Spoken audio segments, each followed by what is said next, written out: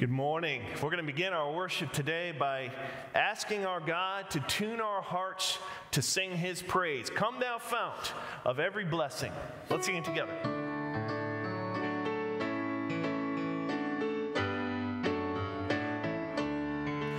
Come thou fount of every blessing, tune my heart to sing thy grace. Streams of mercy never ceasing, call for songs of loudest praise.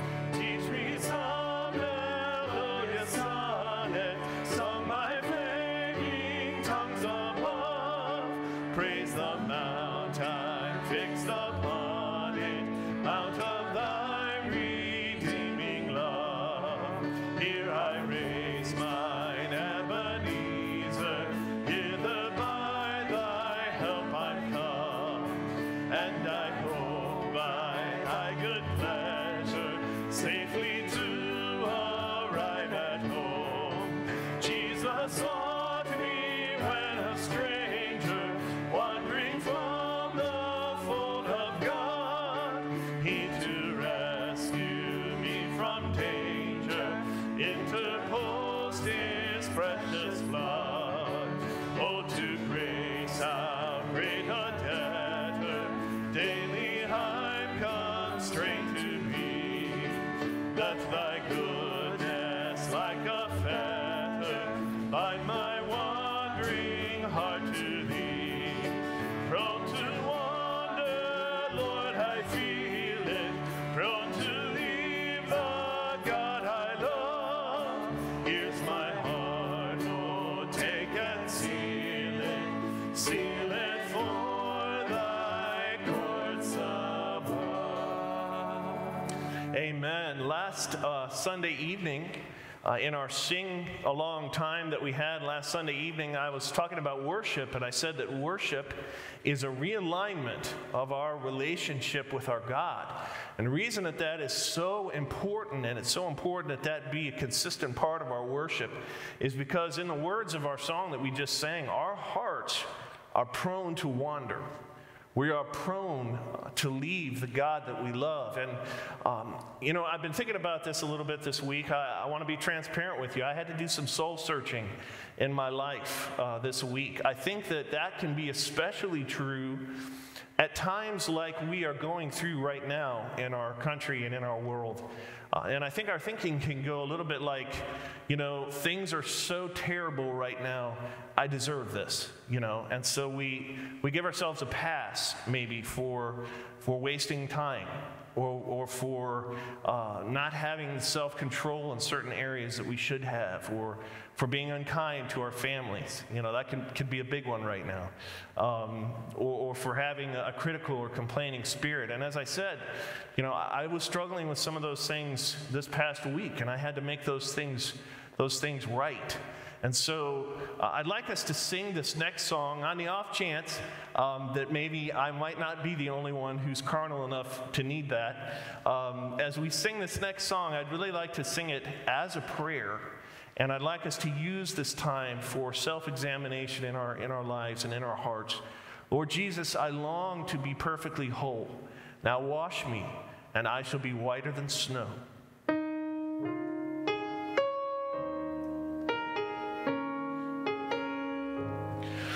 Lord Jesus, I long to be perfectly whole.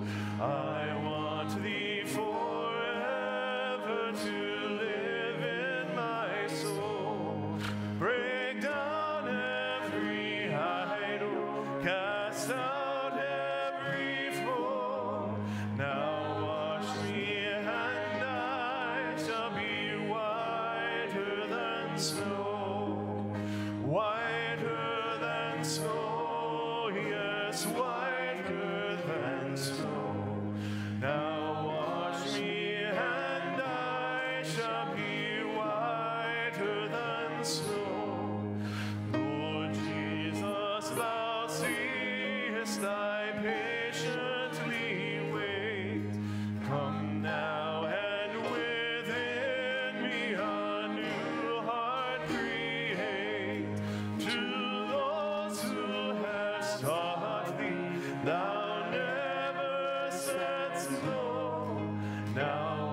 wash me, and I shall be whiter than snow.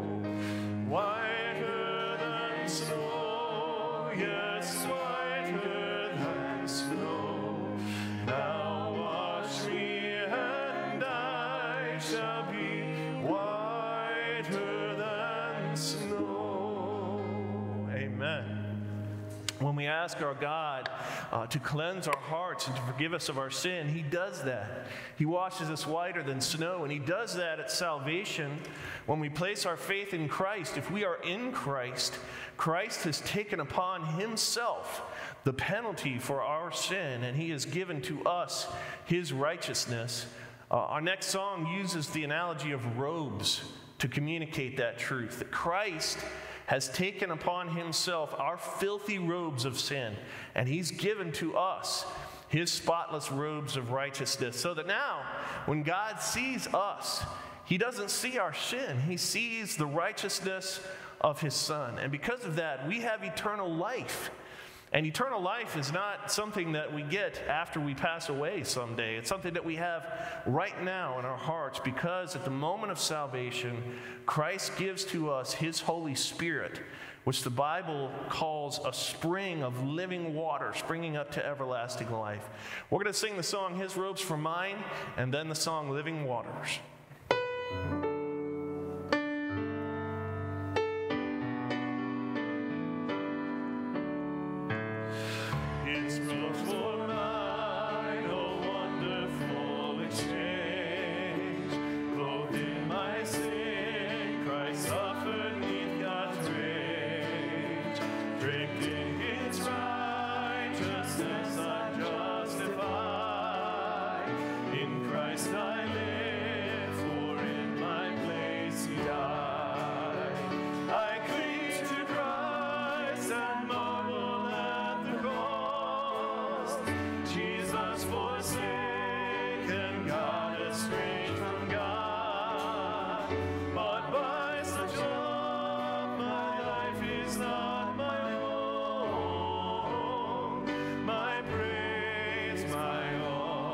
Shall be for Christ alone. His robes for mine, what cause have I for dread? God's daunting love, Christ mastered in my stead. Faultless I stand, with righteous works not mine, saved by my Lord's vicarious death.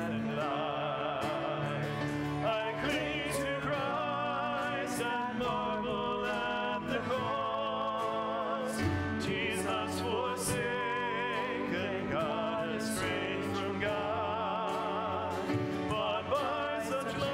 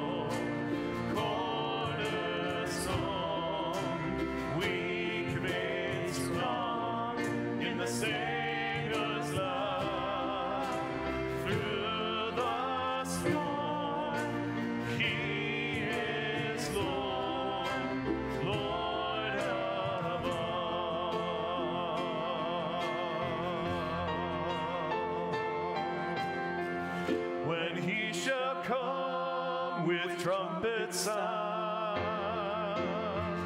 Oh, may I then in him be found, dressed in his righteousness alone, faultless to stand before the throne, faultless to stand before the throne. Christ alone, cornerstone, weak made strong in the Savior's love. Through the storm, He is Lord, Lord of all.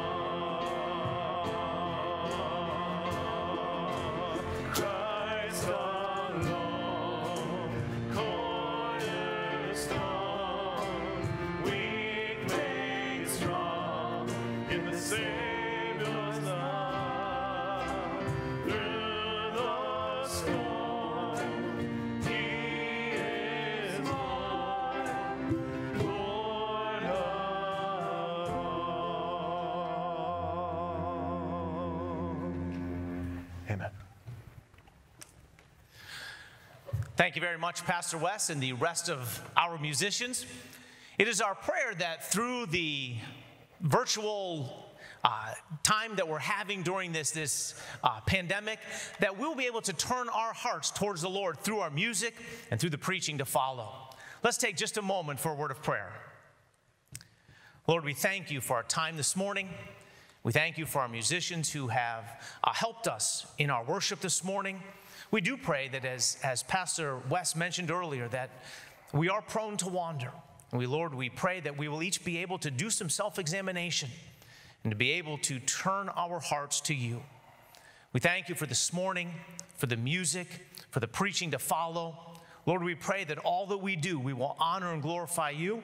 And Lord, that we will be able to worship together even though we're in our own homes, that we will be able to join our hearts together as we worship you this morning. Again, we just thank you for this opportunity. In Jesus' name, amen. Amen. One of the things that is so fulfilling for me as a music pastor is encouraging our members to use their giftedness to minister to our body. And we have some incredibly talented musicians here that it is my privilege to work with every week. And God has given us a few really talented songwriters here as well at Grace. And one of those is Rachel Harris. And Rachel approached me a few months ago about writing a song for our church. And of course, I told her I thought that was a fantastic idea. And so we started to talk about maybe what the theme of the song should be. And we wanted it to kind of go along with pastors' messages. But then when COVID-19 hit, I wasn't sure from month to month where pastor would be going with his messages, but I told Rachel, I said, I think one thing that we could all use right now would just be a very comforting song of God's peace. And as it happened, she had already been thinking along those lines, and she already had some ideas about that. And so she's going to sing her new song for us right now. And I want you to listen as she sings. Later, when we meet together as a congregation, we're all going to learn this and sing this together. But right now, I'd like you to listen as she sings, "Speak Peace."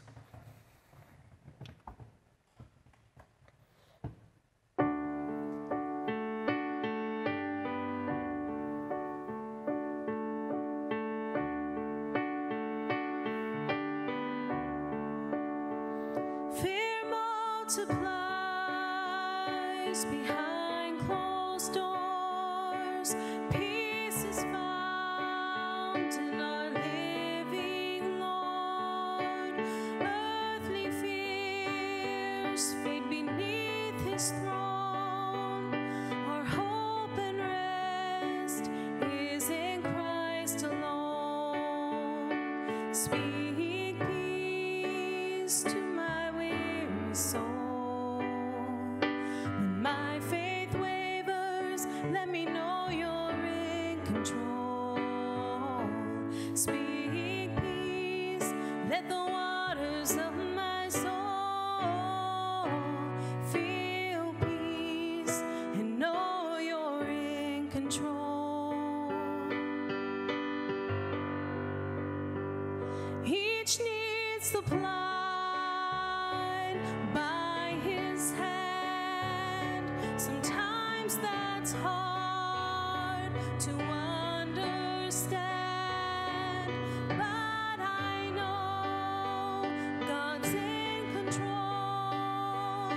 His still small voice quiets my soul. Speak peace to my weary soul. My faith wavers, let me know you're in control. Speak peace, let the waters of my soul feel peace and know you're in control. There is only one who can give you what you seek.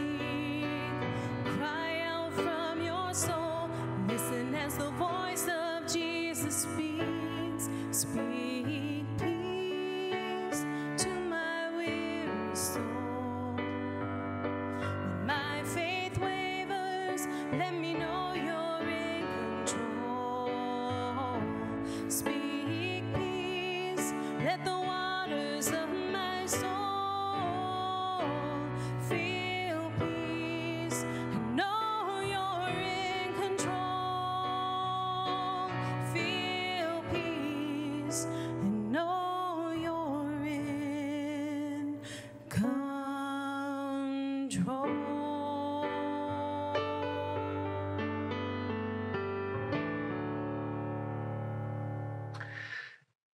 Thank you, Rachel. We appreciate your ministering to us this morning. What a beautiful song. And we do thank the Lord for your giftedness and being able to write that for us and share that with us this morning. I want to welcome you once again. I know Pastor Brian already welcomed you to our virtual worship service this morning, but I also want to welcome you and thank you for being with us today. Just a couple of quick comments and things to just keep in mind as we are moving forward as a church family. First of all, you've probably heard by now that the governor has extended our stay-at-home order until May the 8th. And so we will continue to monitor that. And as we move through the phases of reopening our economy and reopening our community, and certainly that includes our church. And we'll keep you posted on that. But we certainly want to make sure that we are praying about that and also just working together as a community here to make sure that we keep everybody healthy and safe. And we will keep you posted as we move forward. Also, just so you know, this will be our only post today, and we hope that you're encouraged this morning with our worship.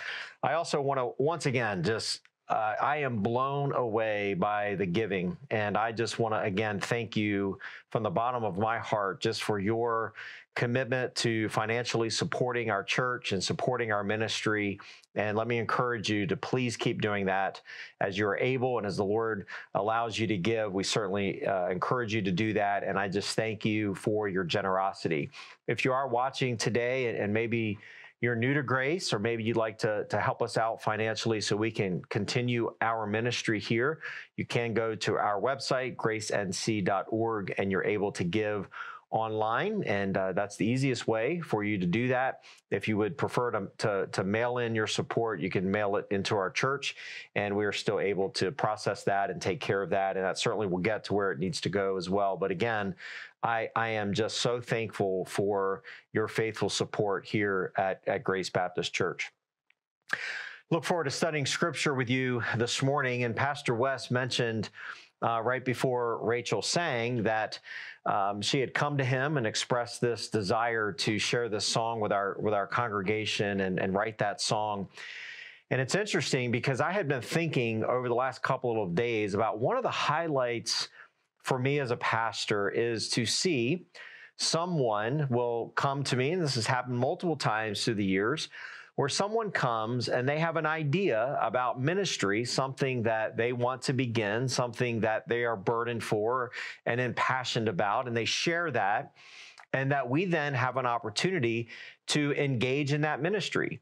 Now, there are certainly times that that is not possible. There are times, for whatever reason, that we can't maybe carry out a particular request. But on those occasions, when we are able to do that, it brings great joy to us as pastors to be able to implement ministry that people have a burden for.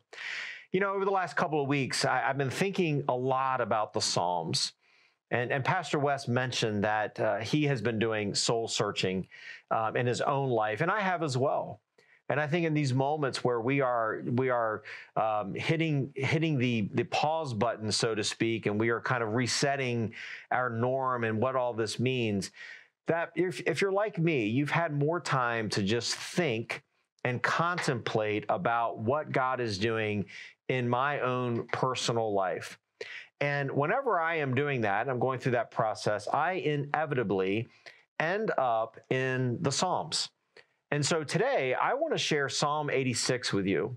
So if you have a Bible, I would invite you to find that in your copy of Scripture. We're going to be looking at, Lord willing, the entire Psalm today and studying it together. And as we do that, I want to draw your attention first to just some highlights about this psalm. Maybe it's a psalm that you are not familiar with. This is a Psalm of David. And interestingly enough, it falls in the Psalter right in the middle of several psalms by Korah, and we have this psalm here by David.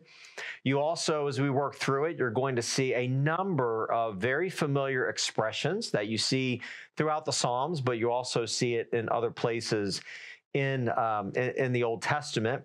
But what is interesting about Psalm 86 and what drew my attention to it is it is filled with petitions. It is filled with David pouring out his heart to his God and making requests of him. In fact, if my counting is correct, there's at least 15 of them.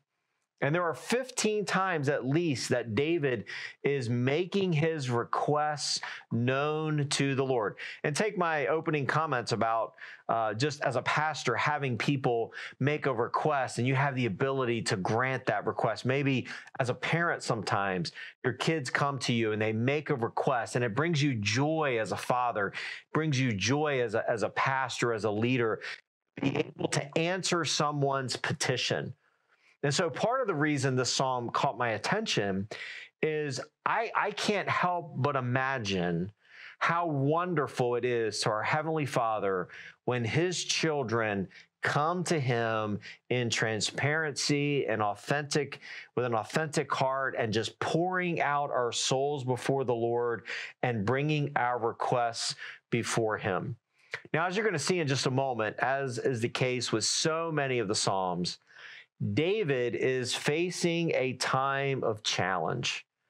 And, I'm not going to get into this morning, but just an aside thought on that. Times of crisis always force us to make decisions. It presses us into the place where we are going to have to make some sort of decision. We're going to run somewhere. We're going to go to someone or something to get through that time of crisis. And here, David, in this time of weakness, he is going to go to his Creator. And so my question for you as we begin is, where do you run in your times of weakness and need and crisis? Where do you go? And this morning, we want to talk about the fact that in times of need, in times of our weaknesses, we can always bring our petitions before our Heavenly Father, and it's not a burden to him. It is what he would want his children to do, is to come to him.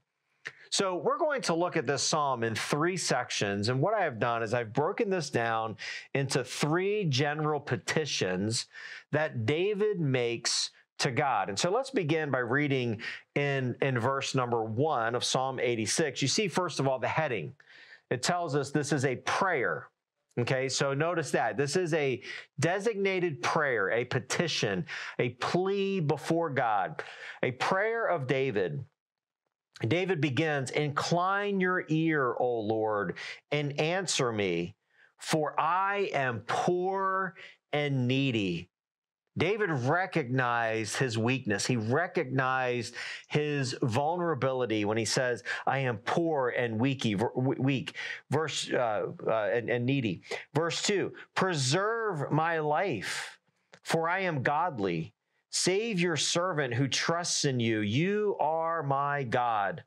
Be gracious to me, O Lord, for to you do I cry all the day. Gladden the soul of your servant, for to you, O Lord, I lift up my soul. For you, O Lord, are good and forgiving, abounding in steadfast love to all who call upon you." And verse 6 is the reason I wanted to present this psalm to you today. Verse 6, "Give ear, O Lord, to my prayer. Listen to my plea for grace." And then notice verse 7, "In the day of my trouble, I call upon you, for you answer me." What a tremendous opening to this psalm. So I want you to notice with me this first petition that David makes. Is David pleased with the Lord for mercy and grace? As I mentioned in verse number 1, David recognizes his need. He recognizes his vulnerability. He recognizes his weakness. Now, what is interesting to me is the contrast almost happens in verse 2.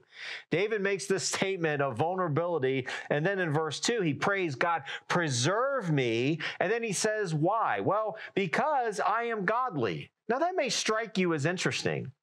David isn't being egotistical when he says this. He's not being arrogant. But he is declaring before God of his commitment to the Lord and his desire to serve God. When I was reading through this many times this week, I had to stop and pause and ask myself the question, am I bold enough to go before the throne of God and say, preserve me because I am godly?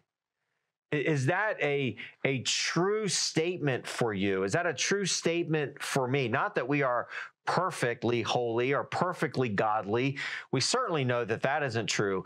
But is my heart's desire to serve God? David recognized his place of neediness, but he also recognizes he was one that desired to serve God. Notice another description that he uses of himself in verse 2. He says, preserve me, for I am godly. Save me, rescue me, because I am your servant. I am a servant. I don't have any rights of my own. I don't have any power in and of myself. David is saying, I am the servant, and you, O Lord, are my mighty God. And he says at the end of verse 2, I trust in you, and you are my God. Now, in verses 3 and 4, David continues to pour out his soul. The beginning of verse 3, that very first phrase, God, be gracious to me. This plea to the Lord for grace. And notice how often David is making this petition before God. He says, all day long I am crying to you. This plea for grace and mercy, it wasn't stated one time.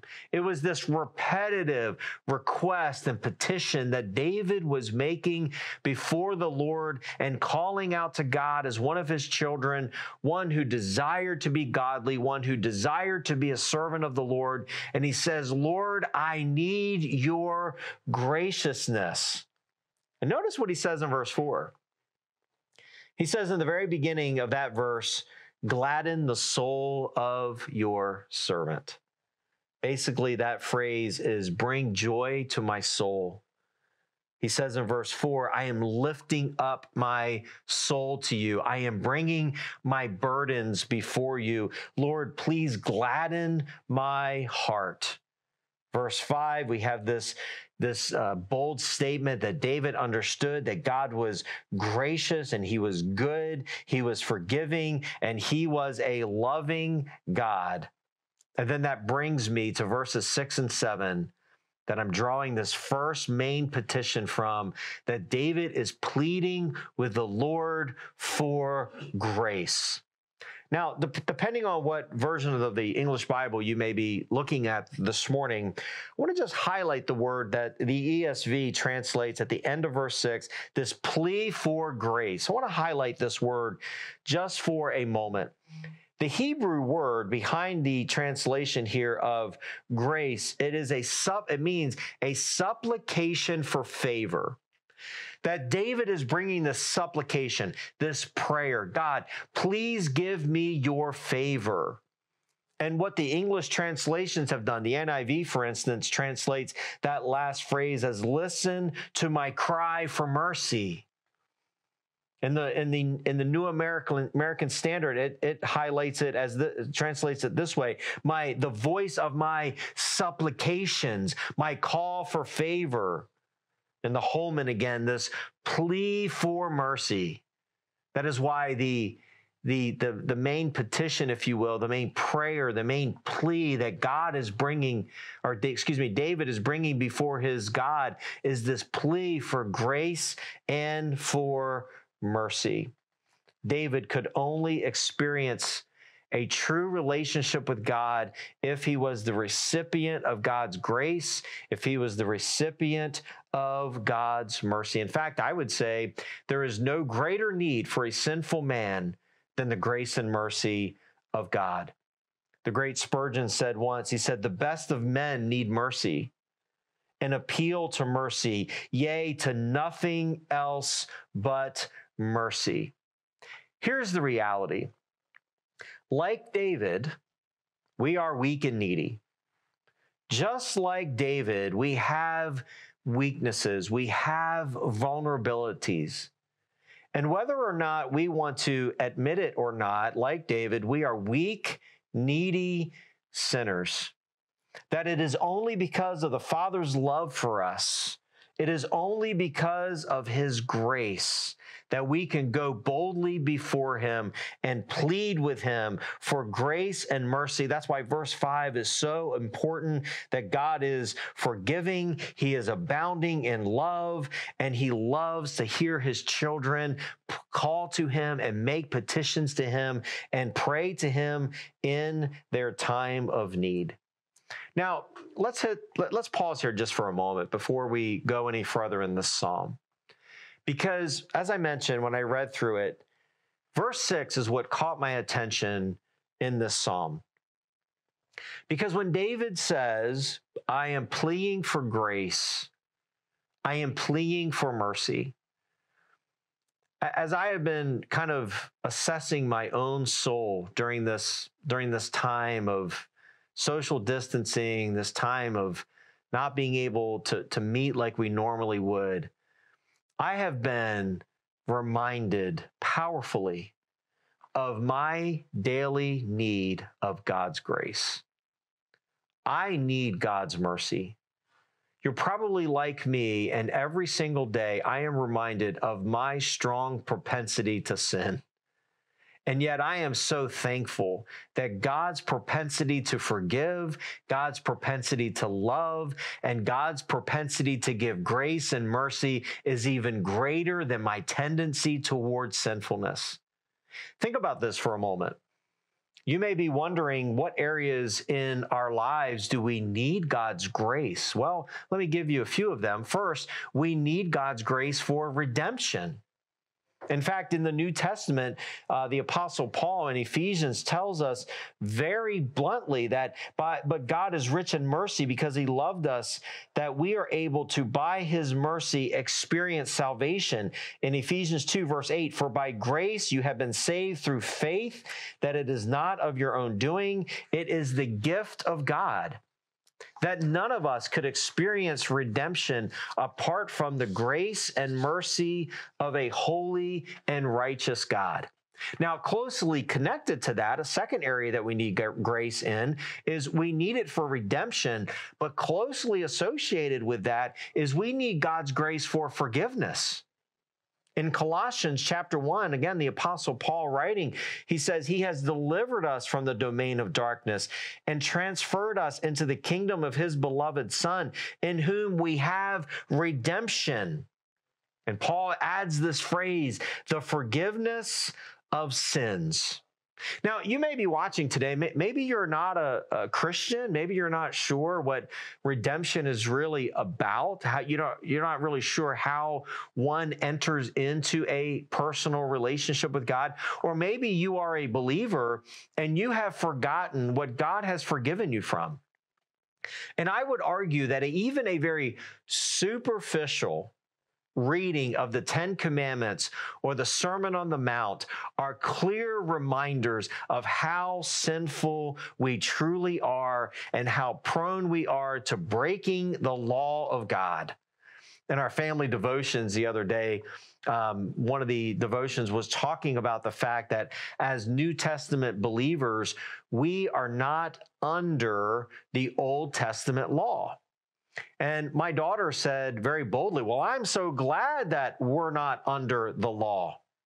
My youngest son got up and ran out of the room, which was an interesting moment in the fact that we were doing family devotions, getting ready to have a word of prayer. He runs from the room and I hear him messing around in the other room. And then he comes back with a sheet of paper on which he had wrote law, the word law, L-A-W, and held it over my daughter's head and said, you are under the law. It took my daughter a few minutes to figure out what he was doing since she couldn't see the law over her head. And I was thinking about that. We are as believers, because of the Old Testament law, that we are not bound to the Mosaic law, but the Mosaic law was given to show us our sinfulness, that we are sinners without hope of redemption apart from the forgiveness of sin that is only found in Christ alone. And it's by faith that we have forgiveness. It is by faith that we experience redemption. It is only by the grace of God that you are saved. Paul says in Ephesians 2, it is not by our works of righteousness. We can't earn it. It is only by God's grace. If you're not sure you're a Christian this morning, I want you to think about the realities of how sinful we really are. And sometimes as believers, I fear that we generalize sin, something like this. We say, well, all have sinned and come short of the glory of God. Well, we know that the heart is desperately wicked. Who can know it? Take those verses, however, and personalize them. Maybe you would say something like this: my heart is desperately wicked and deceptive. My heart. I have sinned egregiously, horribly against a holy God. I have come woefully short of the glory of God. Therefore, I deserve God's judgment. Put yourself in those statements. That's what we are. The law, the Mosaic law, showed us our sinfulness. We could not save ourselves apart from the grace and mercy of God. In fact, John says it this way: if we confess our sins, he is faithful and just to forgive us our sins and to cleanse us from all unrighteousness. My dear friend, when is the last time you have taken some moments and some time in your life and contemplated and dwelt upon the grace of God when it comes to redemption and it comes to the forgiveness of sin? That ought to bring joy to our heart. In fact, David says in this psalm, when he says, Lord, please gladden my soul, that alone should bring joy to our hearts, knowing God's forgiveness and God's redemption. It's not based on our goodness and on what we do. It's based on who God is, and it's by his grace. So we need God's grace for redemption. We need God's grace for forgiveness. A couple of others, just very quickly. We need God's grace for strength. 2 Timothy 2:1, you then, my child, be strengthened by the grace that is in Christ Jesus. We need God's grace for comfort, that God is a God of all comfort, as Paul says in 2 Corinthians 1. We need God's grace for perseverance, pressing forward, continuing on even in our weaknesses. And we need God's grace for guidance. In fact, in Psalm 32, I would just read this verse quickly to you. I will instruct you and teach you in the way you should go. I will counsel you with my eye upon you. We are in desperate need of God's grace. We are in desperate need of God's mercy. And so David begins this psalm with a plea to the Lord, a petition, a supplication to the Lord for favor that was unmerited, undeserved, but it was based on God's love. That is an amazing truth. I want you to notice David's second plea, or David's second petition. It's found in verses 8 through 13. I want you to notice that David also makes a petition for instruction. Notice verse 8. David says, there is none like you among the gods, O Lord, nor are there any works like yours. All the nations you have made shall come and worship before you, O Lord, and shall glorify your name. For you are great and do wondrous things. Listen to this next phrase. You alone are God. Now, before we get to the petition, notice, first of all, David's recognition of who God was, the sovereign God of this world, the King of all all nations, the only God, the one true God. There was no other God who was deserving of David's worship. And David understands that in verse 10, that you alone are God. David's loyalty was undivided toward God.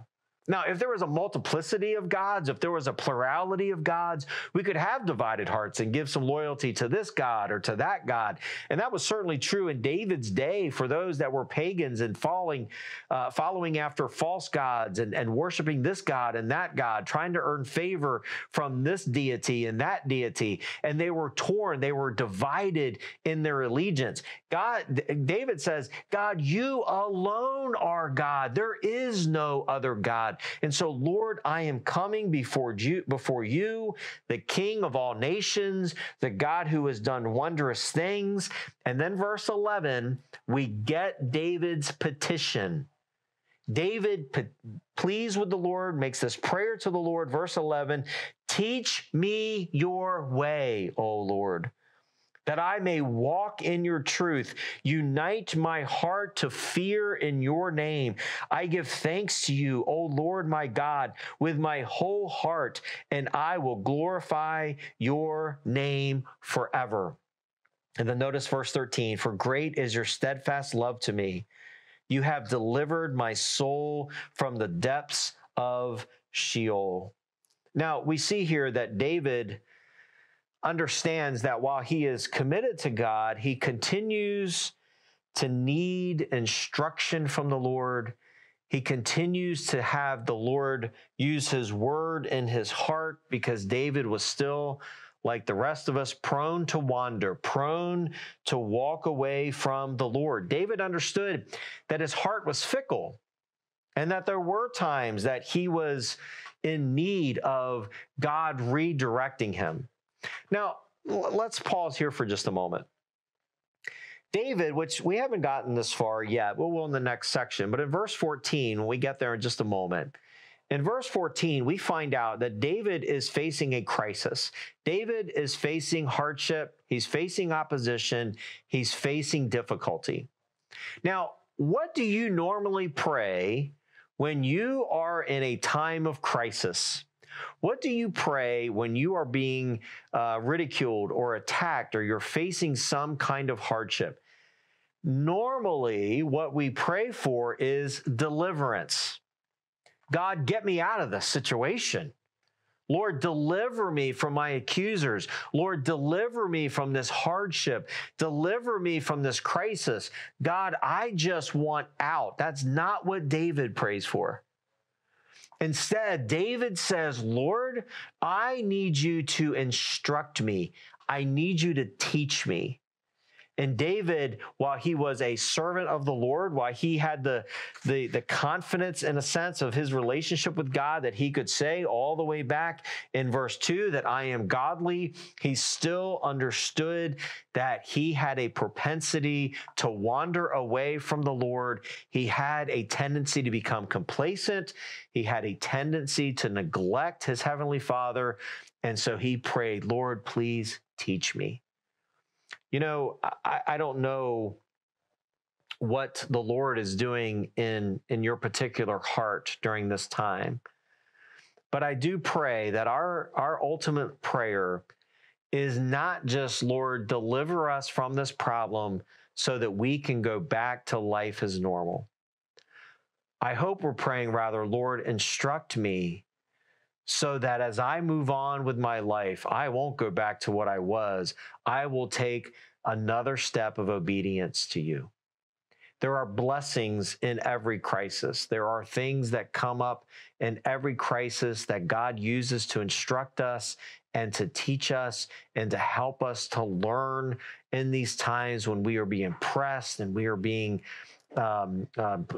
pushed upon by hardship, that we, like David, should be praying, Lord, please teach me. Please instruct me, because I need to learn. When we're overwhelmed and we feel life pressing upon us, we often forget that God is still the King of this world, that he is still the ruler of all nations And we at times forget that God is still ruling and reigning, and none of these circumstances are taking the Lord by surprise. And so pray to him, not just for deliverance, not that we're wrong to pray for that, but more specifically, Lord, instruct me, teach me to be more like Christ. The third and final petition that I want to draw your attention to in Psalm 86 is found in verses 14 down through verse 17. And I want you to read with me these verses and notice David's petition for strength. Notice what David says, verse 14, we get a description of the problem that David is facing, the hardship that David is dealing with. He says, "O God, insolent men have risen up against me. A band of ruthless men seek my life, and they do not set you before them." Now, before we read the rest of the psalm, let's just put this in a little bit of a context. As in so many other cases, this psalm is being written in a time of trial and trouble. This trouble that David is facing is coming as the result of people. They are insolent men. They are rising up against him. David says they are not people that follow God. They are his enemies. They are trying to push against David. They are trying to impose their will on David, and they're uprising against him. And this could have taken a lot of different forms. We don't know exactly, but it could have been war. It could have been plotting against him. It could have been slandering the name of David. We don't know what the particulars are, but what we do know is David was facing this trial from people, from the hands of insolent and ruthless men. But notice the contrast in verse 15. Remember where we started, by the way, before we look at verse 15. Remember all the way back in the beginning that David said, I am poor and needy. I am weak. I am in this moment of weakness. Men are coming against me. I'm vulnerable. I feel like I'm being attacked. Notice verse 15. But you, O Lord, are a merciful and gracious God, slow to anger and abounding in steadfast love and faithfulness. Notice that cry again that David, back in verse 5, talking about God's forgiveness and God's faithfulness, that God had shown himself to be faithful in the past. Now, verse 16, turn to me and be gracious to me. Give your strength to your servant and save the son of your maidservant. Show me a sign of your favor, that those who hate me may see and put to shame, because you, Lord, have helped me. And notice that last phrase, and comforted me. In this time of trial, David makes this final petition to a merciful, compassionate, long-tempered, and gracious God, because he understood God's faithfulness. He understood that God had been faithful to him in the past and that God would be faithful to him once again. And this final petition is so important. In the beginning, David recognizes his humanity, his weakness, his vulnerability. He recognizes his need for mercy and grace. He recognizes his need for instruction, and he also understands his need for divine strength. I say this often because I think it's so prevalent in our culture, even in our Christian culture, that it needs to be corrected.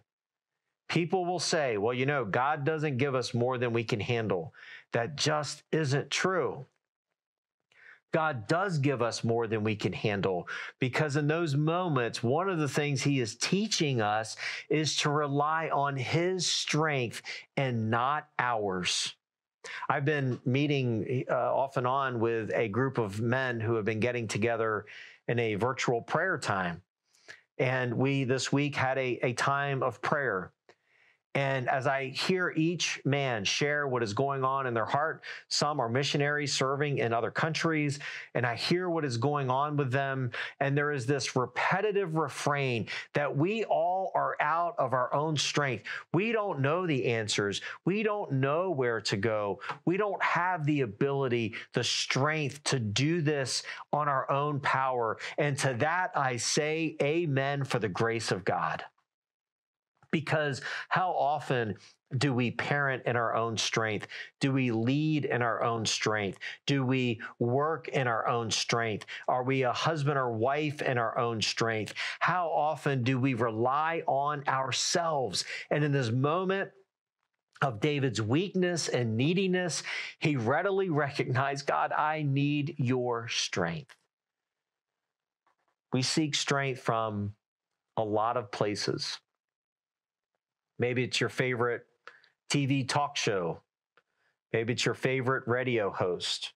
Or maybe it's your best friend that you get together for coffee with once a week. Whoever that may be, unfortunately, we are very slow and stubborn when it comes to taking our requests for strength before the throne of grace and to the one who can truly give us the strength, and that is God himself.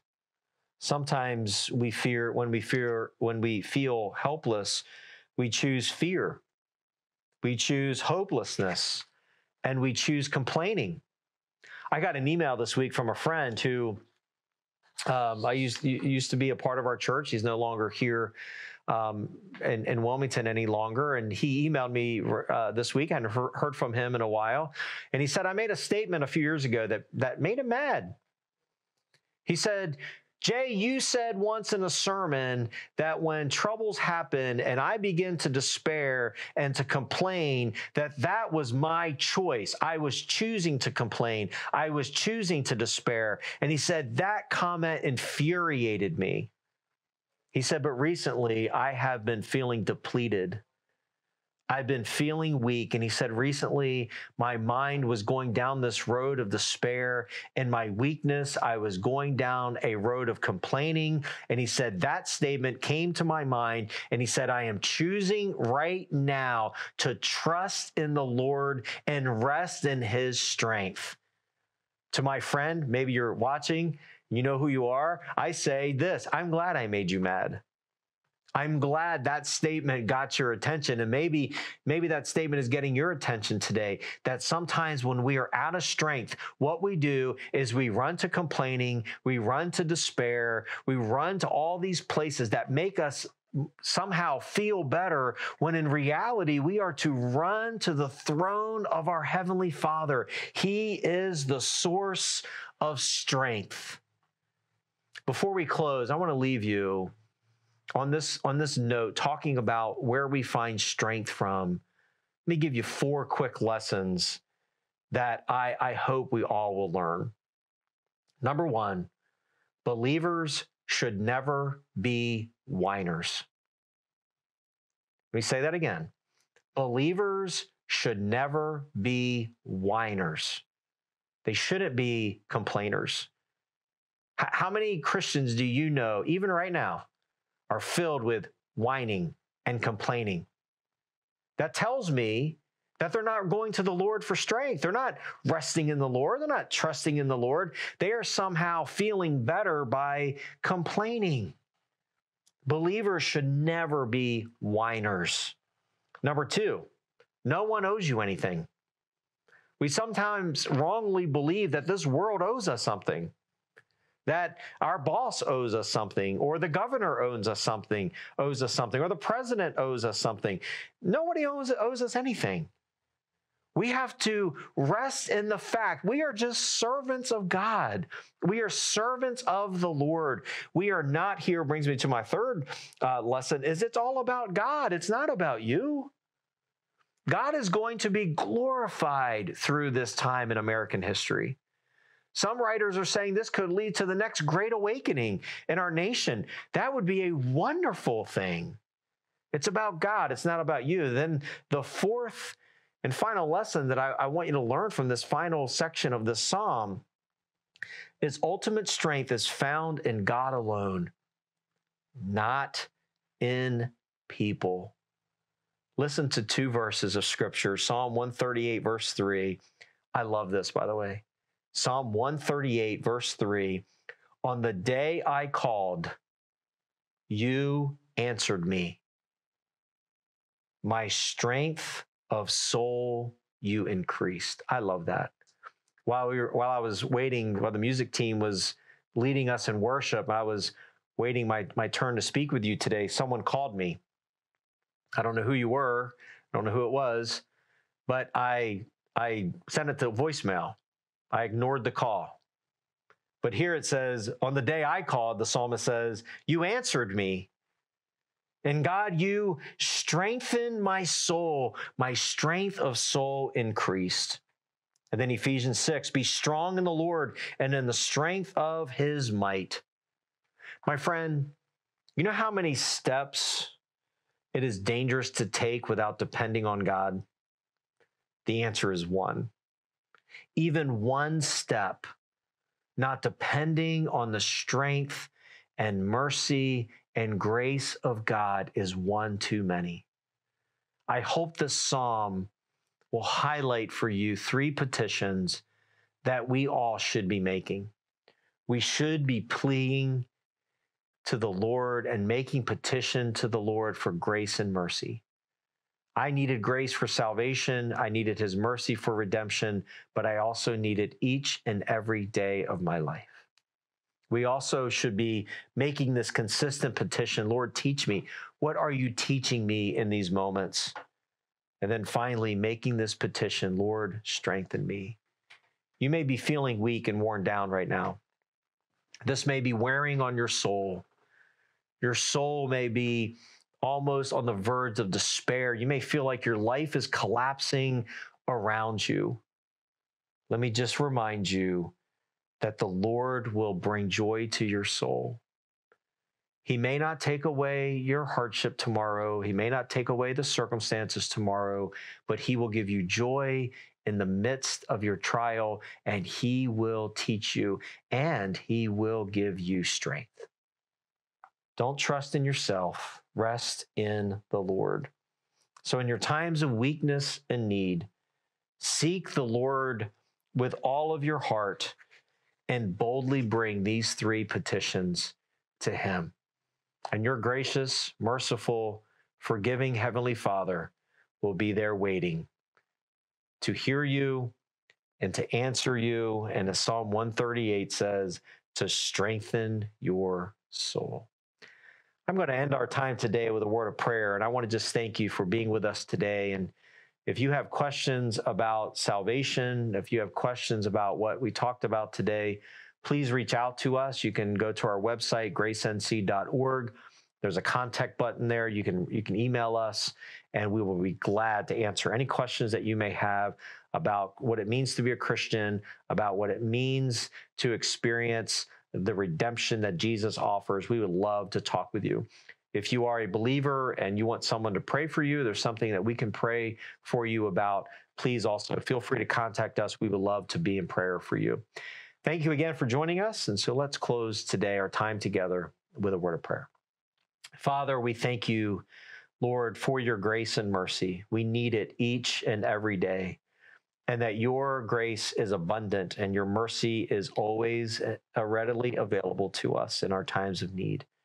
Lord, we thank you that you do instruct us as we go through this life to be help us to be living as servants and living obediently to you and learning more and more about you as we go through our daily lives. And Lord, we do beseech you, God, give us strength. Give us the strength that we need, not strength that would be in people or in things of this world, but rather strength that is supernatural and that it is found only at the foot of the cross, only found before your throne. And Lord, strengthen our hearts today. Encourage those that need it. Strengthen those that feel worn down and feel discouraged today. And God, I pray that you would gladden our souls and give us joy, knowing that you love us and you forever will forgive us, and you will one day come again and we will see you face to face. And we rest in those promises. And we ask this in Jesus' name. Amen.